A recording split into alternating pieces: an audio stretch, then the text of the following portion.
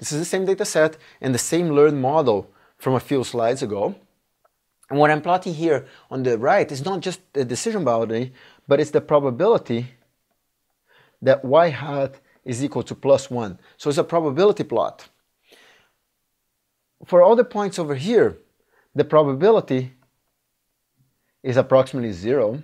So it's approximately 0 chances that the points there with -5 and 4 are positive, while the points over here have a probability approximately 1. So the probability of being y equals +1 is approximately 1 in the bottom right corner. So all that makes sense. And what makes most sense to me is that the region in between, right here, that white region, this is the region where the probability is approximately 0.5. And so we're kind of uncertain as to whether we're positive or negative review. And it's a region, it's a pretty wide region of uncertainty.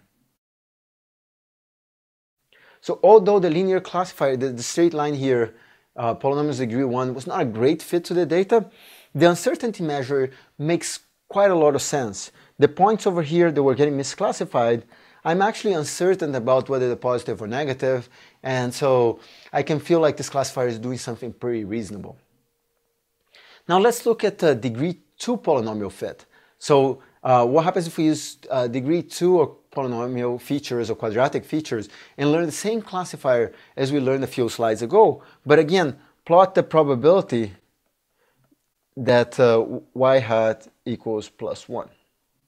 As we saw from a few slides ago, we believe that this quadratic fit was actually a better fit to the data. So if you look at it, the uncertainty region is narrower. And to me, this makes a lot of sense. I have a better fit to the data. There's less points that I'm uncertain about. And in fact, the places where I have uncertainty are exactly the ones in the boundary region where I should have some uncertainty. The ones where I'm not sure if they're +1 or -1, they're close to the boundary.